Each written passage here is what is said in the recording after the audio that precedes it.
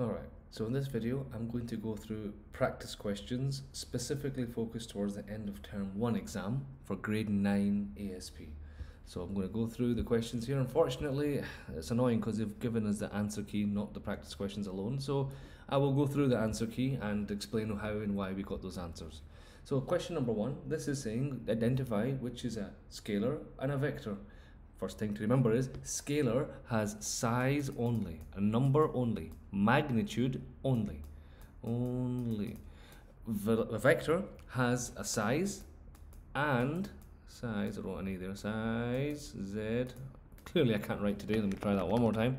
A size, very good, that's a Z. And direction. Okay, so speed is a scalar, it has a size only. The vector equivalent of speed would be velocity. So this is saying vector and it's written speed under vector. Well, clearly that's going to be wrong. So I don't even need to look at this. That's wrong. Looking at this here, B, velocity, this, like I just said, is the same as speed but with a direction. So that's a vector. Looking over here now, we say displacement, no. Distance is the scalar, displacement is the vector of the distance. Basically, it has a direction. Same idea, but it has a direction. Distance, we've agreed that is a scalar, so it is in the wrong column, so that is wrong. And that's obviously wrong now. It leaves one option. Let's see the option. Displacement, vector, I agree. Speed, scalar, as we mentioned, I agree. That's why the answer is D. And in fact, this is a bit more of a clearer way to see the differences. You should probably know them all. Distance, of course, scalar. Displacement, vector. Speed is the scalar and the equivalent velocity is vector. Acceleration is the change of velocity. So acceleration uses velocity which has a direction, so does acceleration then. They're both vectors. Force also has a direction. You're pushing something in a direction. Gravity is pulling down. There is a direction for everything. Force is a vector. Work and energy are the same thing. It's energy and work. It's going to be a scalar because it has only got a value. I use a number of energy. I burn 200 joules of energy. It doesn't have a direction. We don't need to write a direction for it. Pressure is applied everywhere. Pressure is the force over area. We haven't studied it yet. We will do it next term. But force over area, a pressure is just a simple scalar because it's applied across the whole place. So it's uniform. In that case, we will just keep it as scalar. All right.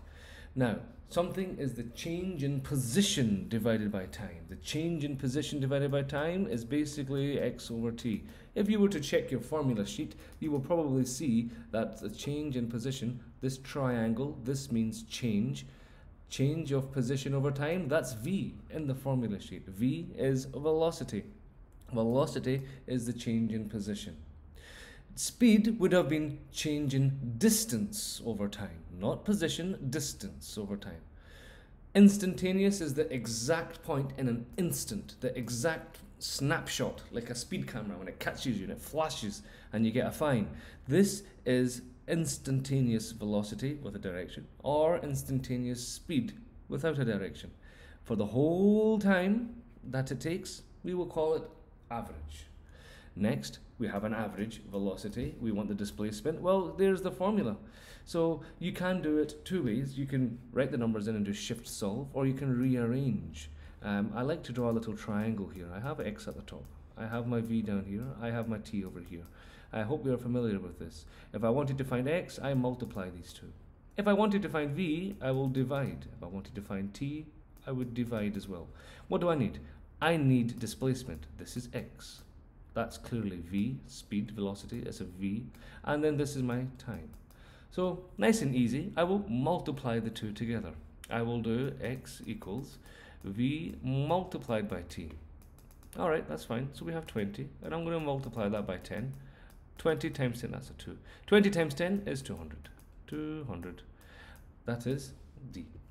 Now over here we have an athlete sprinting that way, stops, turns around and walks slowly that way. This is asking for the average sprint velocity. Now you might think, if you want to find the average velocity, is the displacement divided by time. If he starts and finishes in the same place, you would pick 0. That's what you might think, but no, this is specifically asking for the sprint velocity. And we say that the direction is positive, so right is positive. Left would be minus, so if I asked about the walk velocity, I would have to use the minus because it's going to the left. But no, I want the sprint velocity. Okay, fine.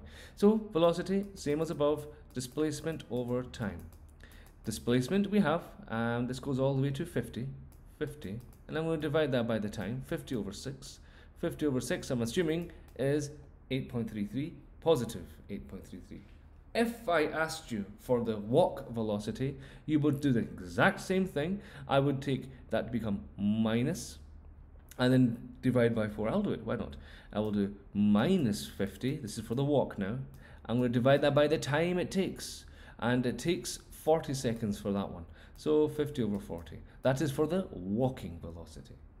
If I asked you for the total velocity, that's final minus initial. I started and I finished at 0. So that would be 0 divided by the time. That's just going to be 0. No need to write anything. That's when I would pick A. Very nice. So let's move on.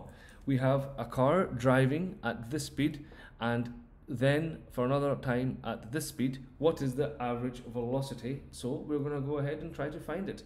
So we have a bit of an issue now. 2 different speeds and 2 different times. This is kind of easy because there's 3 hours in both. But what you're supposed to do is find the total distance, and then you divide the distance over the total time. So we're going to find the total distance. Find, that's a D. Find distance. Let's do it. Distance, as we said, speed times time. So I'm going to do, let's see, D equals, I'm just going to write it now, 97 times 3 plus, I have the other one, 72 times 3. Now calculators are dumb. If you're going to directly put into your calculator, it won't realize that you're having 2 different things. So I'm going to put a little bracket over it. Once you find the total distance, you multiplied these 2, and then you multiplied these 2, you then will find the velocity. So the velocity, this is step 2, the velocity is total distance, that's the answer up here, divided by total time. Total time. And that is, of course, 3 plus 3, 6 hours. So I'm going to write whatever answer I get up here. Let's quickly check what that would be. I'm going to write 97 times that by 3 plus 72 times it by 3. 72 times 3. And I'm going to get 507. 507. I'm going to take 507. I'm going to divide that by the total time. 3 plus 3, 6. 3 plus 3 is 6. Divided by 6, I will get 84.5, which is basically 85. Now, you can see that they're all saying 85. Well, that didn't really help. Well, it turns out I didn't really need to do the calculation, did I? Because the number's the same. What I did need to know is the unit for velocity. Usually, it's meters per second. In this case, it's basically just distance divided by time, right? Distance, which is meters per second, which is time. Kilometers per hour, distance divided by time. Kilometers per hour, distance over time. So actually, all we had to do was, first of all, let's just go ahead and erase all that writing, no need. All we have to do is check the units. Velocity is kilometers per hour, so this is kind of a really simple question. Overly simple. I think they might try to trick you. They might have to make you do some calculations in the exam. Alright, anyway, let's continue. Now, we have this here. We have to find the distance the boy travels, the displacement, the speed, and velocity. 4 things. Very, very important to know. We're starting here. It's saying north is this way, so that's north. Okay, if that's north, this must be the opposite of north, which is south. North, south. Okay, fine. Let's see. Starting from where? He starts from the bakery. He travels to the cafe and then to the art gallery. He goes that way, 4 kilometers, and then back that way, 4 again, and all the way to the art kilometers, 4 plus 2.5. So what we're going to do is find the total distance, add everything. 4 plus 2.5. They've done it here. 4 plus 6.5. Of course, 4 plus 2.5 is 6.5. Total distance is everything, 10.5.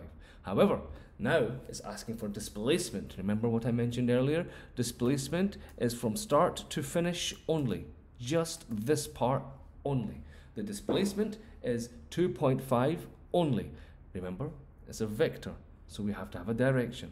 We will say left or south, because they've wrote north, we can say south. But if it's just a picture, you're fine just to write left. You must write some sort of direction.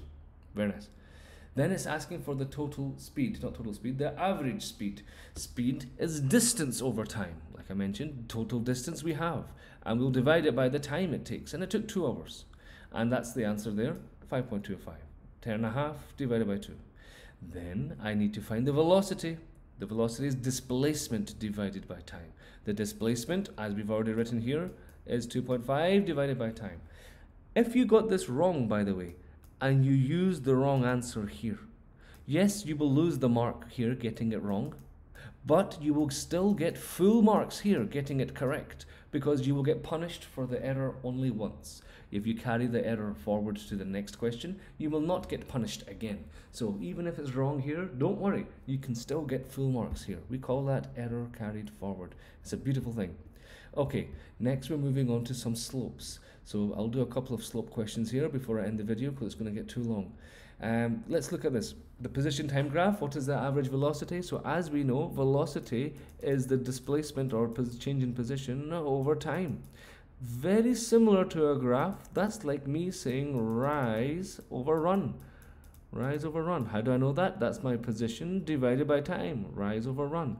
In order for me to find the velocity then, I just need to find the slope. That's all. I have a starting, and you can pick any final. I'll just keep it simple. I'll do the start and the end.